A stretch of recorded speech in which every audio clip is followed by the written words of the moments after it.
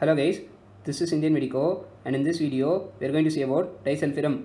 This is the concise presentation for medical students. Disulfiram is useful in the treatment of chronic alcoholism. Therapy with Disulfiram is known as alcohol aversion therapy. Now let us see about the mechanism of action of Disulfiram. Ethanol is converted to acetaldehyde by alcohol dehydrogenase.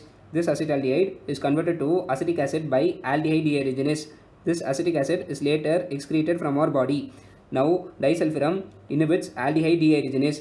This leads to the accumulation of acetaldehyde in blood and tissues. This causes various clinical features, and this is known as aldehyde syndrome. Now, let us see about the clinical features seen due to accumulation of acetaldehyde in blood and tissues. The clinical features include nausea and vomiting, flushing, headache, sweating, tachycardia, palpitations, breathlessness, chest pain, hypotension, hypoglycemia, and in severe cases shock and death. Since these features are very unpleasant, the person tends to develop an aversion towards alcohol. That is how disulfiram is useful in chronic alcoholism. Certain drugs have disulfiram-like action. That is, when these drugs are given along with alcohol, they can cause features mentioned above. These drugs include metronidazole, griseofulvin, cefoperazone, and chloropropamide.